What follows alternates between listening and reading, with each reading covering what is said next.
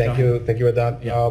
Couple of days ago, hundreds of protesters in Pakistan's Punjab province attacked a Christian community over blasphemy charges. We have seen some horrifying images, and this is not the first time Christians in Pakistan are facing such kind of attacks. So do you have any comments on that? So we are aware of recent media reports of mob violence and blasphemy charges against a Christian man over alleged desecration of the Quran. And as we've previously stated, we are always concerned by incidents of religiously motivated violence. Violence or the threat of violence is never an acceptable form of expression, and the U.S. Uniformly opposes blasphemy laws everywhere in the world, including in Pakistan. 5 Pakistani soldiers were killed in a gun battle with terrorists at the Pak-Afghan border region.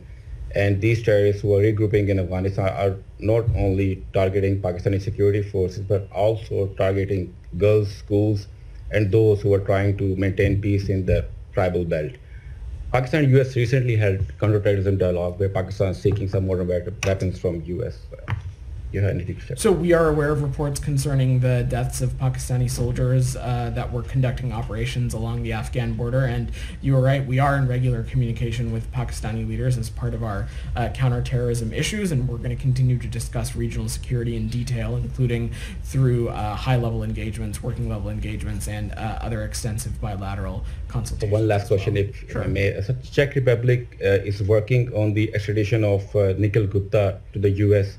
Gupta is, accused of involvement in the plot to kill Khalistani leader Gurpatwant Singh Pun in New York. He was named in an indictment filed by U.S. prosecutors. Do you have any details on that? So I would just refer you to the Department of Justice, who can speak to that. We're not going to comment on pending extradition matters.